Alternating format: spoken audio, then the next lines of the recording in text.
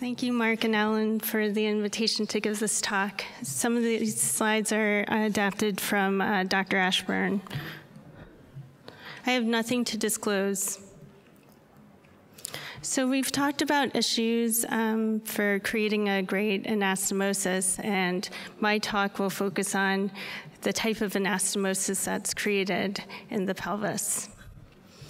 We strive to reconstruct our patients after a radical resection. However, our patients run into a great deal of trouble.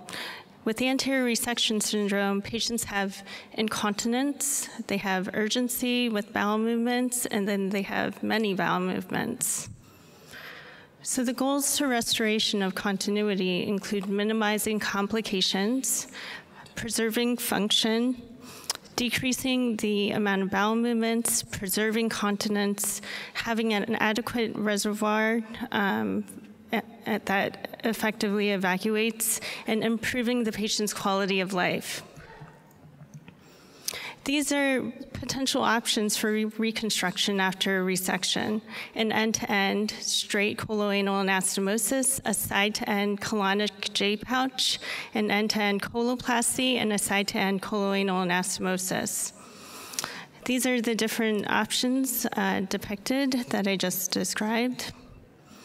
Looking at a straight end-to-end anastomosis versus a J pouch. So the J pouch was actually introduced in 1986 by Dr. Lazorth when he folded a piece of colon on itself and created a stapled side-to-side reservoir in hopes that this would imitate the reservoir of a rectum. Since that time, there's been multiple trials looking at end-to-end versus J pouch colonic anastomoses. If you look at these studies, there's actually a range of the length of the J pouch ranging from 5 centimeters to 10 centimeters in size, and they were followed from 6 months to 24 months. Looking at the Hallbook study, there's actually an increased risk of the coloanal anastomotic leak rate when you look at a straight end-to-end anastomosis versus a J pouch. In all of these studies, you can see that there's a decreased frequency in bowel movements, going from 6 bowel movements with an end-to-end anastomosis versus 2 bowel movements with a colonic J pouch. And you see that there's decreased frequency and also decreased constipation. Looking at quality of life, even though the J pouch is superior with a reduction in bowel movements, urgency, and incontinence followed for a year, they have found, and this was a study that had the J pouch length at 6 to 8 centimeters, there's an incomplete evacuation and difficulty with differentiating between gas and stool. They did find that they had comparable quality of life scores. This is another study by First looking at quality of life with end-to-end anastomoses versus J pouch, and they also found comparable quality of life scores. This is a study by Seiler looking at end-to-end versus J pouch, and the quality of life scores were actually better with the J pouch. So how long do we make the J pouch? There's small J pouches and there's large colonic J pouches. Looking at the studies, sorry, I can't advance the slide. Okay. For the small J pouches, the size was 5 centimeters versus 10 centimeters for a large J pouch. The morbidity, anastomotic leak, and mortality rates were comparable. With the small J pouch, they had an adequate reservoir function.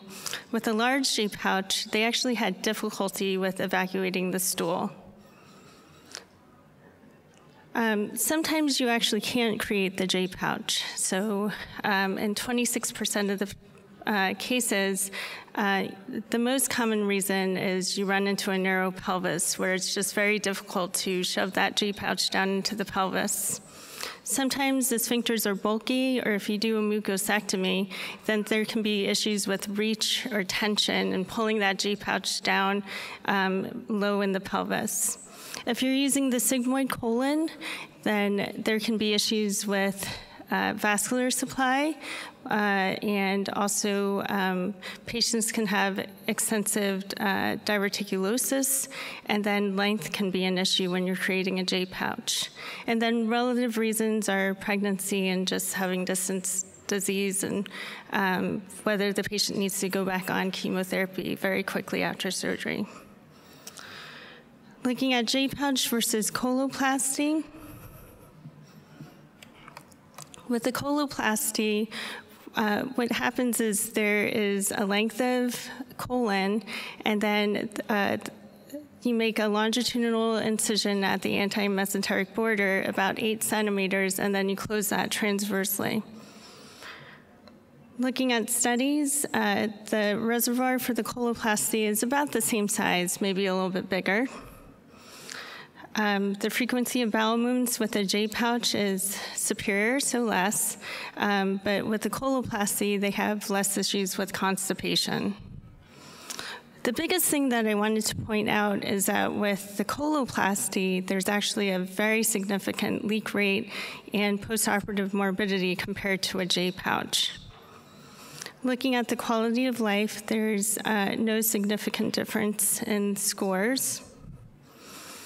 Looking at straight versus coloplasty, and this also looked at the other two anastomoses, straight versus coloplasty had the same quality of life, but J pouch was superior out of all 4 of them.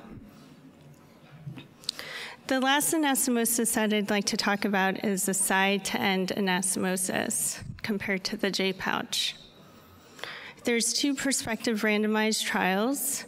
When you create the end-to-side anastomosis, then the reservoir is about 4 centimeters in size, so a little bit smaller. The morbidity, anastomotic leak rates, and mortality rates are comparable. The frequency of bowel movements is just a little bit less, so with a colonic J pouch, you have about 2 bowel movements per day versus 3 bowel movements per day for side-to-end anastomosis. So in conclusion, it's optimal to do a J pouch. That's the preferred option.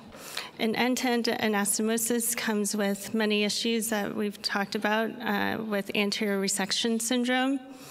The coloplasty has fallen out of favor because they have higher leak rates.